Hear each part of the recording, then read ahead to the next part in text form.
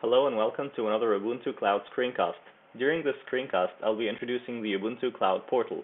The portal is designed for newcomers to the Ubuntu Cloud community to locate useful information about Ubuntu and the cloud. So let's go through a quick tour. What you see here is the front page. The front page features a few cloud featured content, which are basically some blog posts and articles that are handpicked to show on the front page.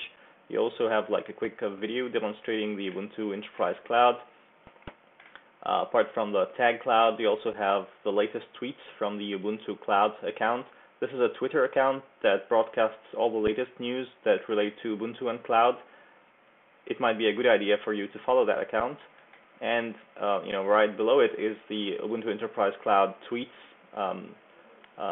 area. This area demonstrates all the latest news that mention Ubuntu and the cloud.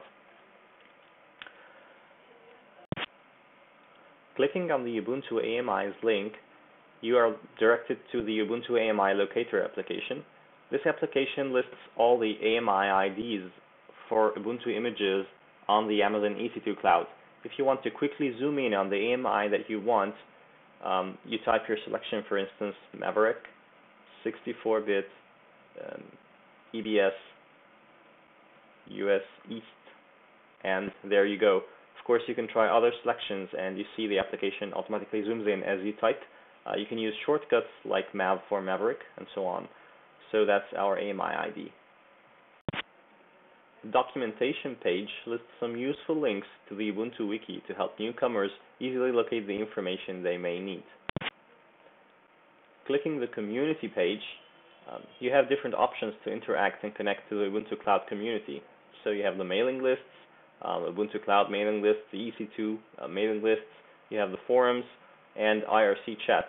Should you want to join the IRC chat, and if you're not really familiar with IRC, you can just use this web form over here to connect easily. The developer page lists information on how you can get involved with developing projects that relate to Ubuntu and cloud.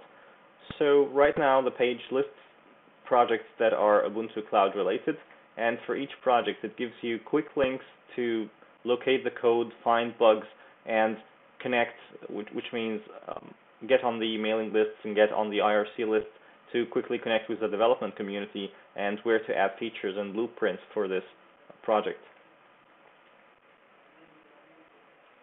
The Planet page is simply an aggregator that collects links from all over the internet that publish content related to Ubuntu and the cloud. So it might be a good idea for you to subscribe to this RSS feed. I hope that was helpful and useful. This is only the first step. The Ubuntu Cloud portal should grow to help new community members easily locate information and start contributing. Please let us know what you think. Thank you.